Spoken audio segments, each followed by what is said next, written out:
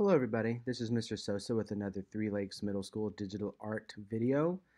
Today we're going to be talking about focal points and what that means for your art piece. Now a focal point is basically anything that draws your attention instantly or catches your eye instantaneously.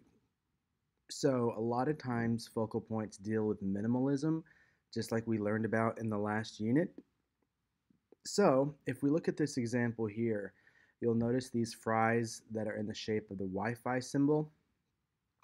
This is our focal point because it's the only piece that's yellow other than the logo down here on the bottom right. Um, it's the only piece that has any shape to them. Everything else is just a sea of red, which makes this our focal point. Notice also that the McDonald's logo is small down to the right, on the bottom right of your screen, because they don't want to take away too much from your focal point and become a distraction. Same thing with this example here.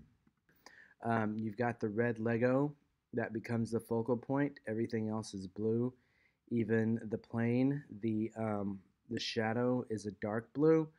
The Lego logo down on the bottom right is very small, so that does not count as a focal point. The focal point becomes the red bricks, the Legos that are put together to create this illusion of a plane. Here we've got the Hulk's hand bandaged up. Notice the background is green as well as the Hulk's hand. Um, the tan band-aid becomes our focal point here because it's really the only piece that's in a color other than green, so it jumps out at us instantaneously. It becomes our focal point. And this is a very clever advertisement, a good way to get Band-Aid across for young superheroes, young kids, things like that. So the Band-Aid definitely becomes our focal point because it stands out quick and it draws our attention in instantly. Let's take a look at an old school advertisement from Apple. Here we have a man silhouetted in black. The background is yellow. The only detail you see of this man is around his wrist, where it looks like he's wearing a watch. Um, Everything is black or yellow except for the iPod and the headphones. Those are white. So that makes the iPod and the headphones our focal points here.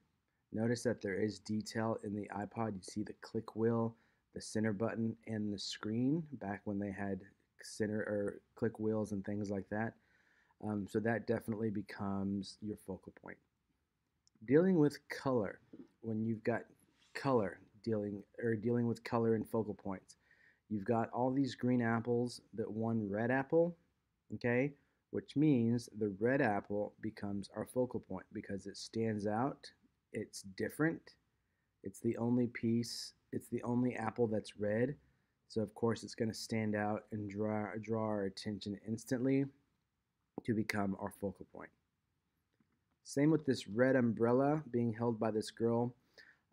The background is very dark and gray and hazy and misty. Even the background trees are green. Even the shirt she's wearing is a dark green, which makes the red umbrella, of course, our focal point.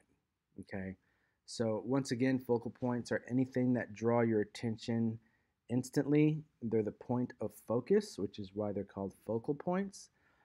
Speaking of umbrellas, we've got this other example here where you've got a sea of black and white umbrellas and then one green umbrella that makes the green umbrella stand out on its own. Okay.